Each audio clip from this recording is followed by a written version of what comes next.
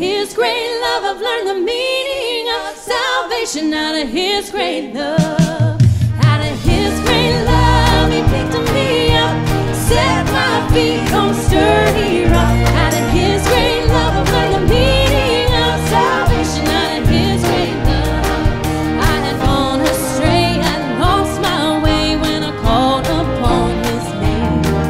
Then He rescued me. Now the song I sing, what a loving God is He. Out of His great love, He picked me up, set my feet on sturdy rock. Out of His great love, I've learned the meaning of salvation. Out of His great love, now I shout His praise through all my days, for His endless mercy and grace. There's no other one who is greater love. With joy I'll ever sing. Out of His great love, He picked me up, set my feet on a sturdy rock. Out of His great love, I've learned the meaning of salvation. Out of His great love, out of His great love, He picked me up, set my feet on a sturdy rock. Out of His great love, salvation. Out of His great love, out of His great love, He picked me up, set my feet on a sturdy rock. Out of His great love, I've learned the meaning of salvation. Out of His great love, salvation. Out of His great love.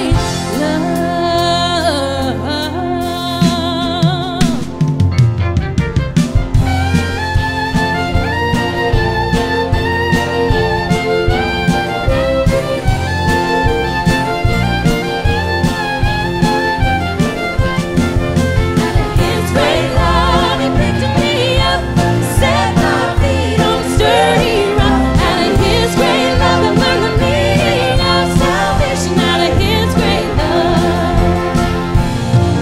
salvation. Out of His great love. By His salvation, lift my hands, have a praise. We're so glad to see y'all in the house this morning. You may be seated.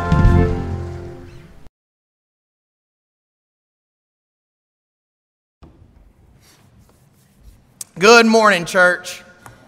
It's great to see everyone in the house of the Lord today. Let's go to the Lord in prayer. God, thank you so much. It is out of His great love that we're here today.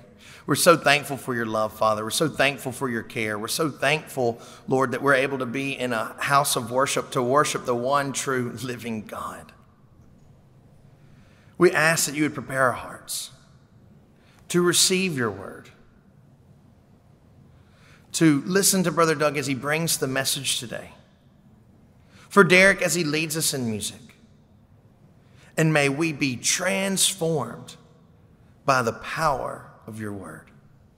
We ask this prayer in Jesus' name. Amen.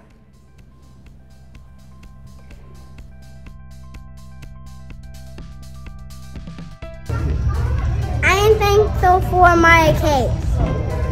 I am thankful for my family. I am thankful for deer hunt and blood riding. I'm thankful for the Lord. I am thankful for God, my church, my family, my friends, school, pets, my mom and dad, Brittany and Pops, and especially my cell phone. I'm thankful for my relationship with God and my mom, my dad, my family, my shelter, my school, my teachers, and especially this time of year, I'm very thankful for Christmas tree cakes. I am thankful for my family and sports. I'm thankful for my church and my family. I'm thankful for my sister, even though she's annoying, and I'm thankful for my amazing parents. I'm thankful for God's grace. I'm thankful for my church family. I'm thankful for a wonderful home life we have, and I'm thankful for our beautiful family. I'm thankful for Lady Cameron. I'm thankful for my family and my good head.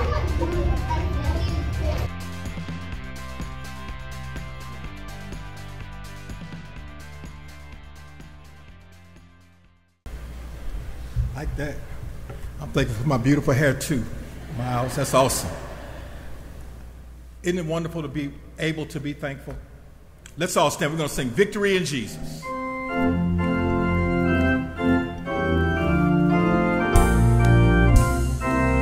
Let's sing. I heard an old story about a Savior and His glory.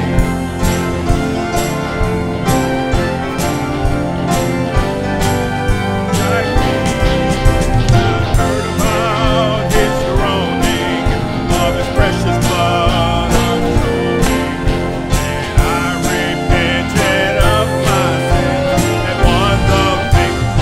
Let's sing, oh victory! Oh victory in Jesus, my Savior forever.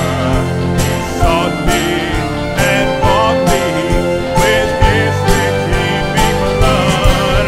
He loved me ere I knew Him, and with all my love is to Him. Plunged me to victory beneath the cleansing blood. I heard about a mansion in glory, and I heard about the streets of gold beyond the crystal sea, about the angels singing and the old redemption story. And some sweet day I'll sing of them the song of victory. Let's sing, oh victory in Jesus, my Savior forever. He sought me and bought me with His redeeming blood. He loved me ere I knew Him, and all my love is to Him. He plunged me to. All right, let's put our hands together. Come on, play it for us. Oh victory!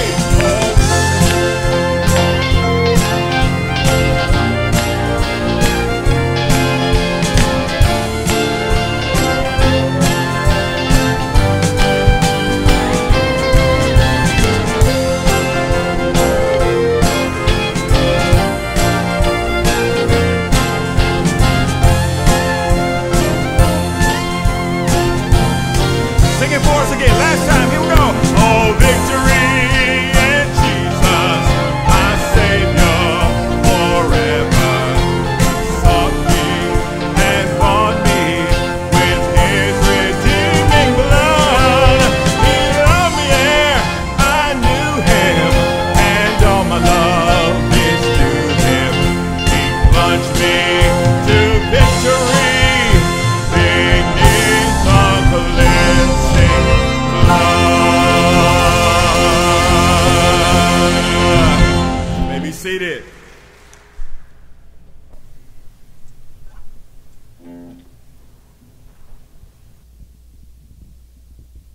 The scripture says, in all things give thanks, for this is the will of God concerning us.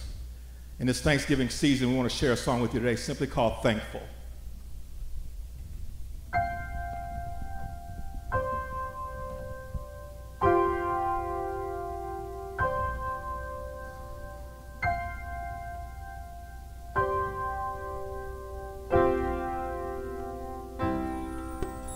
Some days we forget to look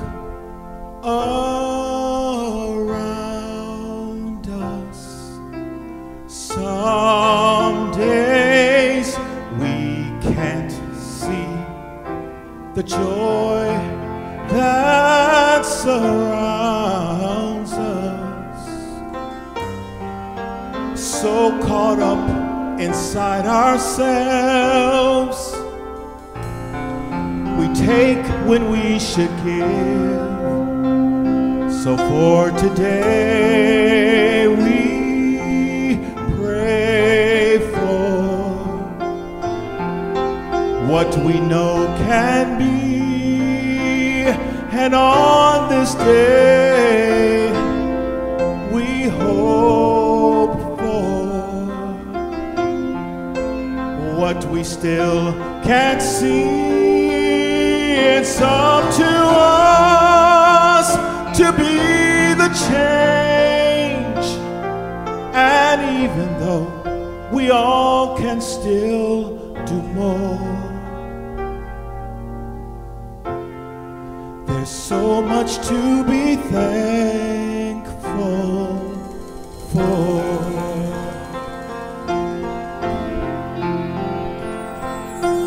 Look beyond ourselves. There's so much sorrow. It's way too late to say I'll cry tomorrow.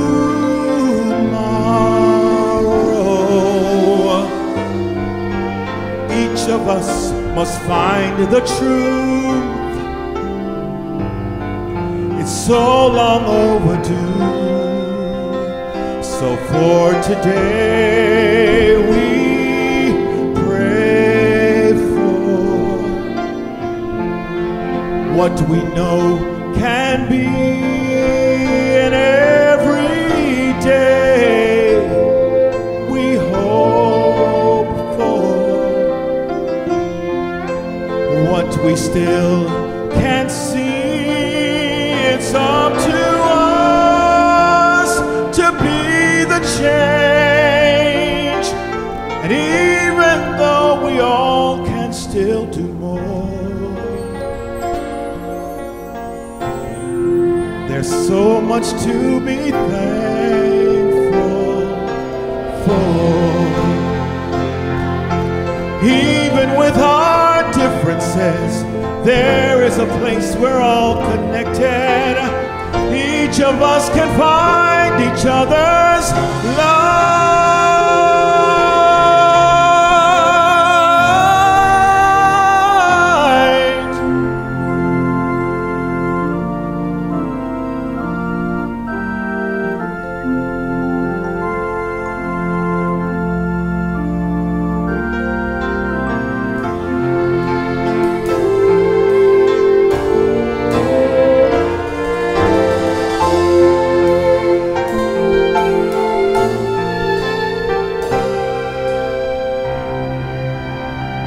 So for today, we pray for what we know can be, and on this day, we hope for what we still can see. It's up to us to be the change. And even though this world needs so much more,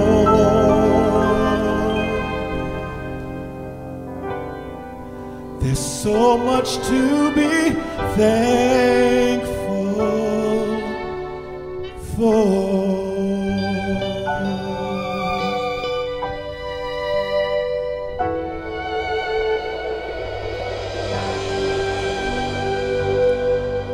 Father, we thank you.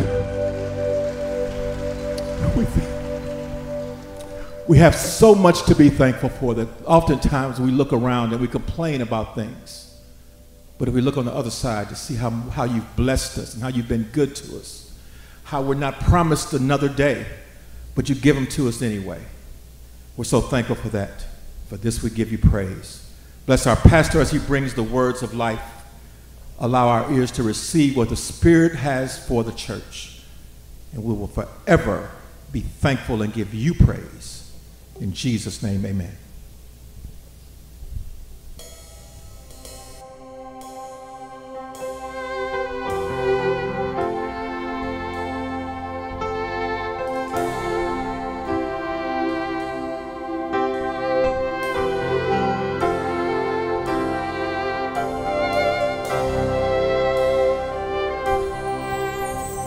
The Lord is my shepherd, I shall not want.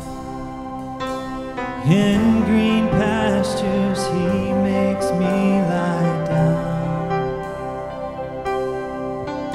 He restores my soul and leads me on for His name, for His great name. Surely goodness, surely mercy, right beside me all my days, and I will dwell in your house forever and bless your holy name. You prepare a table right before me in the presence of my enemy. Though the arrow flies and the terror of night is at my door, I'll trust you, Lord. Surely goodness, surely mercy, right beside me all my days, and I will dwell in your house forever and bless your holy name. Surely goodness, surely mercy, right beside me all my days, and I will dwell in your house forever. Bless your name.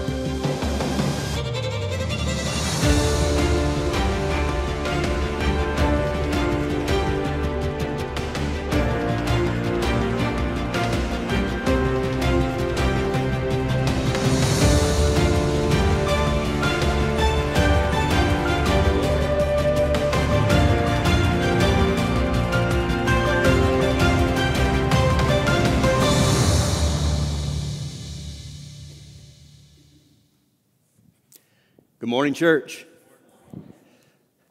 The scripture says, I was glad when they said unto me, let us go into the house of the Lord.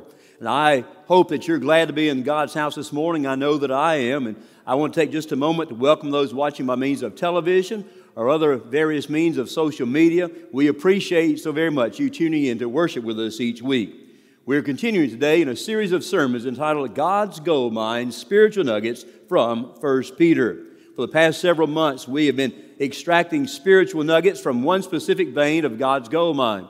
That vein is the book of 1 Peter. This morning, we should be prospecting for spiritual nuggets in 1 Peter chapter 3, verses 18 through 22.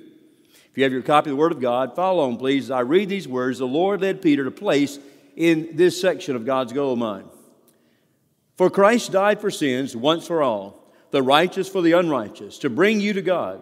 He was put to death in the body, but made alive by the Spirit, through whom also he went and preached to the spirits in prison, who disobeyed long ago when God waited patiently in the days of Noah while the ark was being built. In it, only a few people, 8 in all, were saved through water. And this water symbolizes baptism that now saves you also, not the removal of dirt from the body, but the pledge of a good conscience toward God.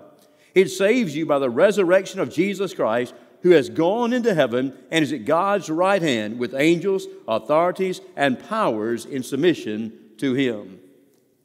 From 1986 through the year 2001, I served as a senior pastor of Calvary Baptist Church in Waynesboro, Mississippi.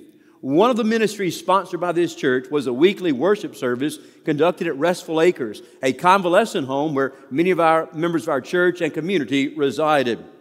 This service was held early Sunday morning before our regular scheduled time of worship on our church campus. So early on Sunday morning, various members of our church staff, some of our deacons, as well as a few of the young people from our student ministry would make our way to Restful Acres. When we got there, we'd go to various rooms and we would assist some of the residents in making their way down to the large gathering room where we would have our time of worship. Most of the people were not very mobile, so we would push their wheelchairs down to the gathering room. Once everybody was in place, we would sing a few familiar hymns. And once those pre-selected hymns had been sung, the worship leader would typically ask, is there anybody here who would like to make a special request, maybe a favorite hymn? And as soon as he asked that question, one man, the same man, every Sunday morning would shout out, sing Victory in Jesus.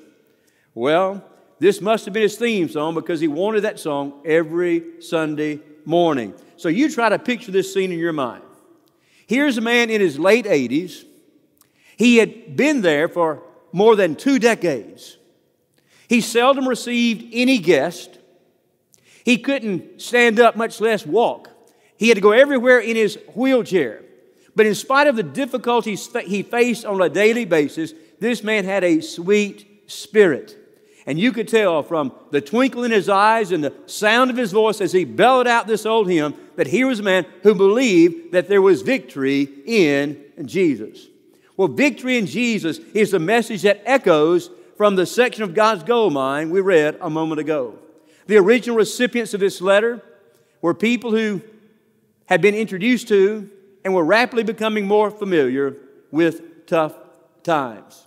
It is interesting to note that Peter did not pull his punches.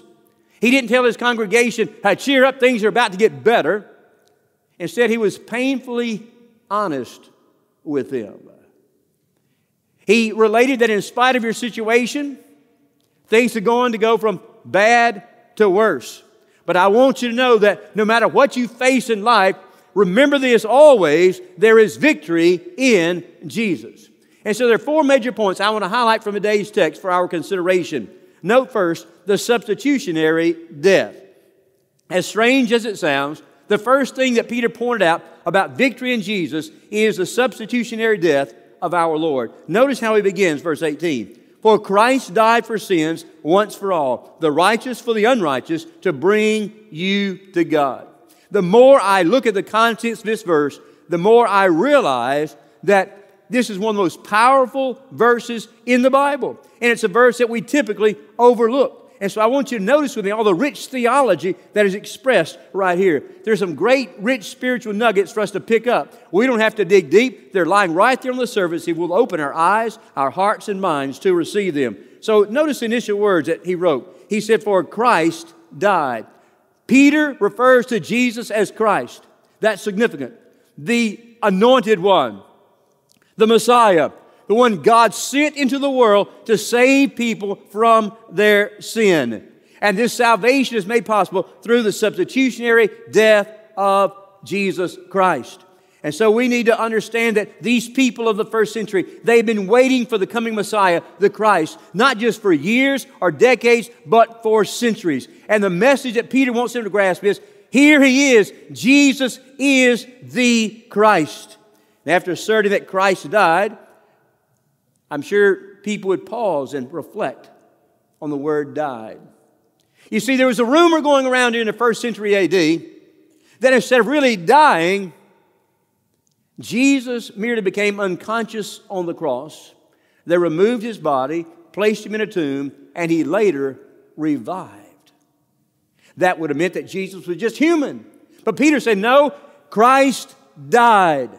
And Peter knew how Jesus died. He died a painful death. He died on the cross at Calvary. Crucifixion was the most painful form of execution known to man. And Peter was one of our Lord's original disciples, so he could speak with authority on the subject that Jesus really died. And now Peter wants him to know not only that Christ died, but the purpose of his death. He said, Christ died for sins once for all, the righteous for the unrighteous, to bring you to God. Simply stated, Jesus died for sin. Not for his sins, but for our sins. The righteous for the unrighteous. The Apostle Paul addressed this same subject with these words recorded in 2 Corinthians chapter 5, verse 21. God made him who knew no sin to be sin for us. And that's what Peter's talking about, the righteous for the unrighteous. And I want you to be sure you understand, Jesus is the righteous, you and I are the unrighteous.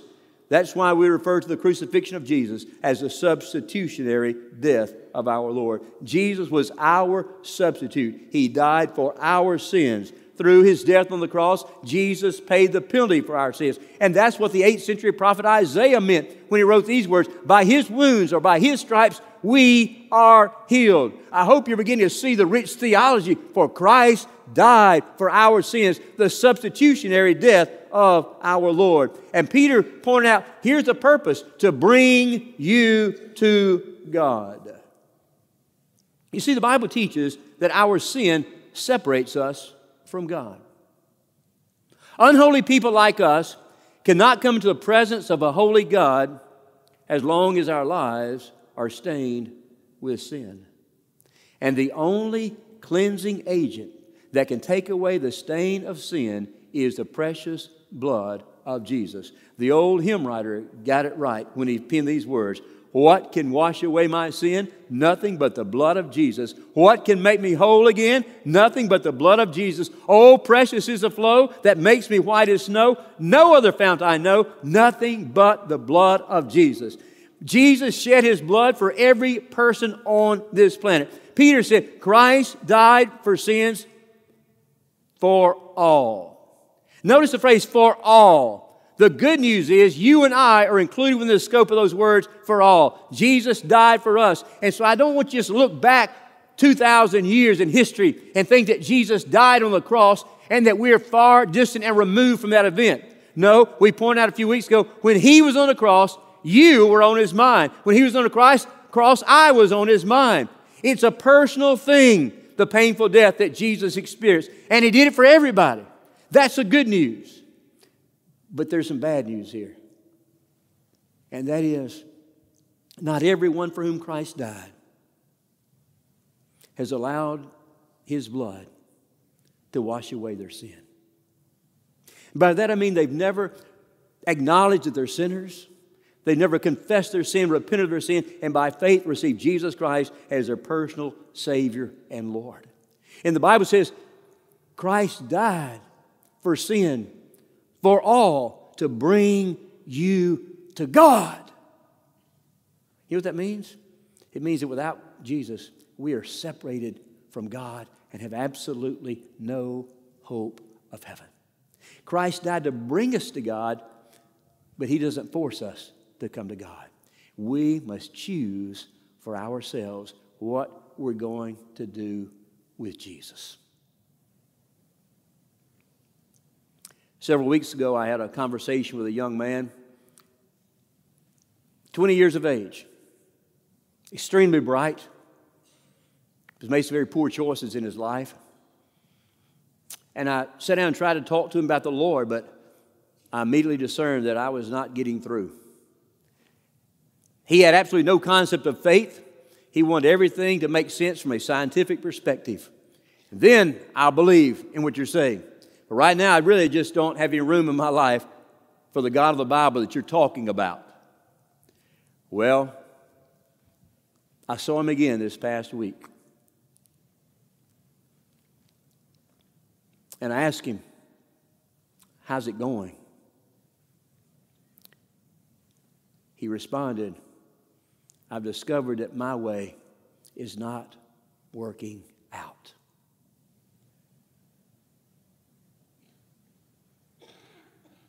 I want you to understand something this morning. Everybody worships some God. The Bible says no man can serve two masters, but implied in that statement is, but everyone must serve one master. And we get to choose who we're going to serve. It may be the things of this world. We may make a God out of ourselves or of some other person.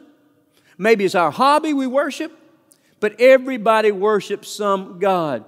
But I want you to know that Jesus came to bring us to the God who created this world, who spoke this world into being. And it's an amazing thing to consider that Almighty God wants to have a personal relationship with a sinner like me and with a sinner like you. But the only way we can come to God is through Jesus Christ, who said, I am the way, the truth, and the life. No one comes to the Father but by me. And so when we think about the cross, don't ever overlook the substitutionary death, that Jesus was your substitute and that He died for you. This is a message that Peter wanted his readers to learn, and this is a message that the Holy Spirit of God wants each of us to grasp this morning, the significance of the crucifixion, the substitutionary death of Jesus Christ. But there's a second thing Peter talks about, and that is the sermon delivered, the sermon delivered. Listen to what Peter wrote in the last line of verse 18 and then in verse 19. He was put to death in the body, but made alive by the Spirit, through whom also he, that is Jesus, went and preached to the spirits in prison who had disobeyed long ago when God waited patiently in the days of Noah while the ark was being built. Now, I shared with you last week that from the beginning of human history, there has been a war raging between the forces of good and evil. There is a constant clash between light and darkness. And this was true during the days of Noah that Peter referenced in today's text. The Bible says that during that period of history, man's thoughts were only evil continuously. That is, Satan had planted evil thoughts in the minds of men, and men had decided that they didn't need God in their lives. They rejected Him. And here's Noah, who's preaching for 120 years. Let me be honest with you, church. There are times when I get discouraged and I'm not sure if my ministry makes a difference. Is anybody listening out there? Is anybody paying attention? Is anybody hearing God speak?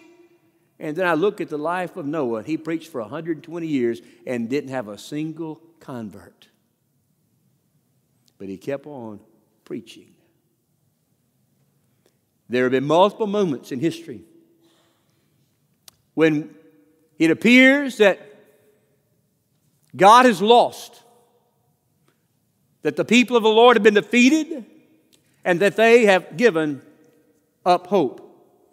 This is a part of Satan's strategy. He tries to get Christians down and to keep them down. The crucifixion and burial of Jesus appeared to be the concluding scene in the story of the Savior.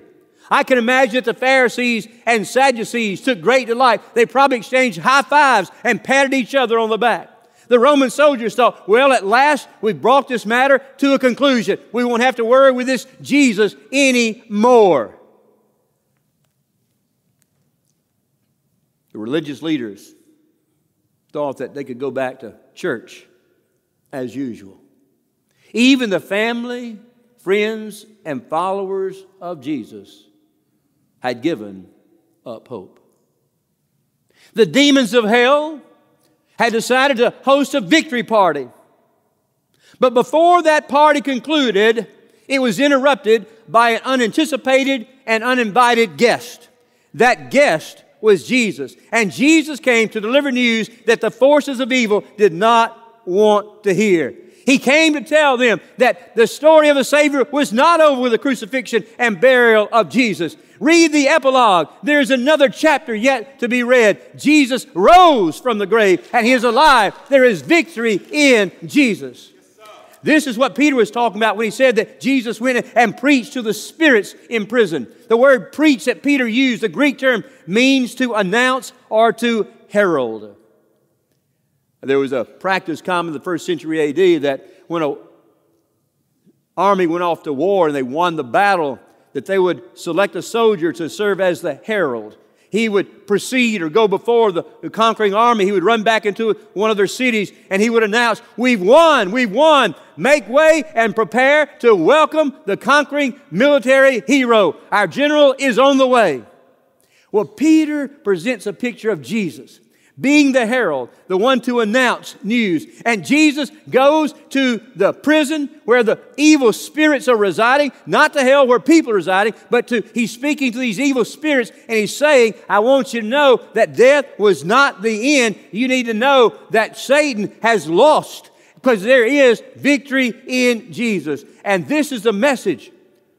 This is a message that needs to be proclaimed from every Christian church in the world today. We need to preach it and we need to practice it. Make no mistake about it, 2020 has been a tough year. And I refer to that almost every Sunday because I want you to know that I'm aware that it's tough out there. We have witnessed a deadly pandemic. This is the first time in my lifetime and in your lifetime when the doors to our churches were closed. We've seen downtown areas in inner cities destroyed because there were people who took out their displeasure through rioting and looting. We have seen law enforcement officers told to stand down by city officials, even though they are being verbally and physically abused. Countless stores, restaurants, and even major corporations have closed. We've seen a Supreme Court nominee attacked for her Christian values. We have witnessed a hostile election in which both candidates and supporters of each party have thought like cats and dogs and are still doing so. Most conservatives have lost confidence in the media, and many voters have lost confidence in the integrity of the way votes have been cast and counted. Sadly, while all this is going on, many Christians have cowered down like the disciples did following the crucifixion and burial of Jesus. And the sermon that needs to be shouted out from this scripture and from this sanctuary this morning is, Satan may be winning a few battles, but the Savior has won the war. There is victory in Jesus. One of the symbols of that victory is highlighted in the next point I want to highlight. That is a symbolic deliverance. Notice what the scripture says in verses 20 and 21. In the days of Noah, while the ark was being built, in it only a few people, 8 in all, were saved through water. And this water symbolizes baptism that now saves you also. Now please note, Peter's not saying that baptism saves you. Instead, he's expressing that baptism is a symbol of the fact that you have been saved. One of the ways that we express and profess our faith that there is victory in Jesus is by being saved and then by being baptized. And I don't know if you've never been saved this morning, if you've never been baptized, but I want you to know, friend, if you're living here in despair, in disappointment, in depression today, there is victory in Jesus. Trust Jesus Christ as your personal Savior and Lord. Make a profession of faith and be baptized. Advertise to the world that you believe there is victory in Jesus. Why? He is your only hope. There is no other way.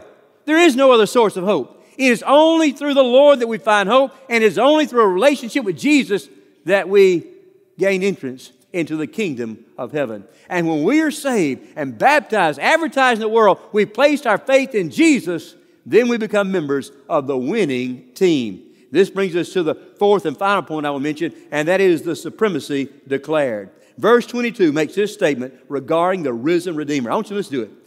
Who has gone into heaven and is at God's right hand with angels, authorities, and powers in submission to Him. Now, if you're asleep, I want you to wake up and listen to the conclusion of this sermon. The Bible says that Jesus is at the right hand of God. And where He is where we are going one day. Amen? And so I want you to remember, my friends, when the going gets tough, and it does from time to time, there is victory in Jesus. If you lose your job, there is still victory in Jesus. If you face a financial failure and you don't know how you're going to pay your bills, you need to remember there is victory in Jesus. If you feel all alone, that the world's too busy and everybody's forgotten you, you need to remember there is victory in Jesus. If you're watching today by some convalescent home and you're alone and nobody can come see you, I want you to be reminded there is victory in Jesus. If you go to the doctor and you're diagnosed with some serious illness, you need to remember there is victory in Jesus. If you go through a divorce, there is victory in Jesus. If you are struggling with alcohol and drug addiction, there is victory in Jesus. If you lose a loved one through death, there is victory in Jesus. And that's the message we need to proclaim today. There is victory in Jesus. I want you to stand to your feet right now. I want you to stand and we're going to sing together. We're going to declare to this community there is victory in Jesus. Lead us, Derrick. 1, 2, sing. Oh, victory in Jesus, my Savior forever. He sought me and bought me with His redeeming blood. He loved me ere I knew Him, and all my love is to Him. He plunged me to victory. One more time, oh victory! Oh victory in Jesus, my Savior forever. He sought me and bought me with His redeeming blood. He loved me there, I knew Him, and all my love is to Him. He plunged me to victory, redeemed from the cleansing blood. Give Him a hand clap of praise. Hallelujah. You may be seated. I want you to leave today humming that song. I want you to sing it when you're in the shower tomorrow morning. I want you to remember there is victory in Jesus because we are facing spiritual warfare and the devil's going to try to drag us down and keep us down. And I want you to hear there's nothing wrong with getting down. There's something wrong with staying down. And when we remember there's victory in Jesus, we can get back up. I don't know if it's just the way I was raised or what, but I've been involved in sports all my life. I'm not a very good loser, but I'm an outstanding winner. I like to be on the winning team. And with Jesus, I'm on the winning team, and you are too. If you're looking for a team, we want to invite you to suit up here at First Baptist Church, Natchez. It's an easy time to join our church. If you'll see a member of our church staff down front this morning, we'll give you a card. You can fill that card out and hand it back to us, and you'll be united with our church. I tell you, there are people looking for church homes, and I think the last 6 weeks, we have had 25 new members join. Let's welcome our new members.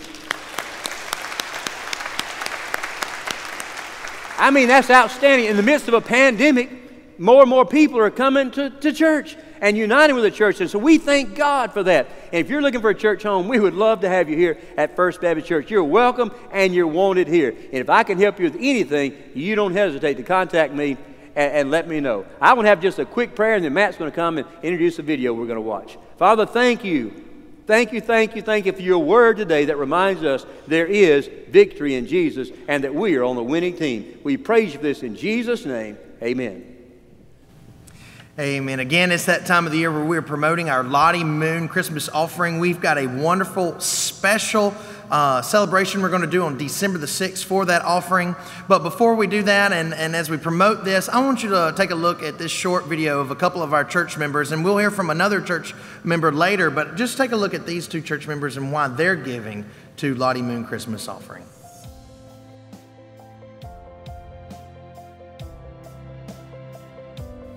Why do I give to Lottie Moon? I give to Lottie Moon because my giving helps to send missionaries all over the world to reach and teach others to know who Jesus is and to worship Him. Lottie Moon is our opportunity to give to international missions, and based on the biblical scripture, this is not optional, but this is our command. It's our chance to share our blessings that the Lord's given us with those around the world.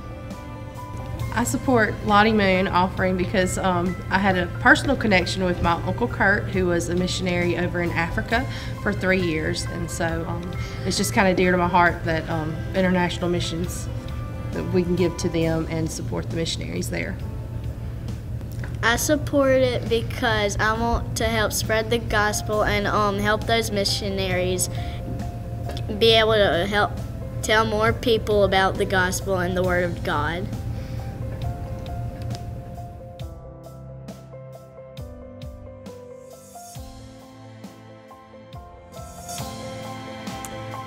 A 100% of the proceeds go to foreign missionaries. So let's support the gospel. Let's support these missionaries by giving this year to our Lottie Moon Christmas offering.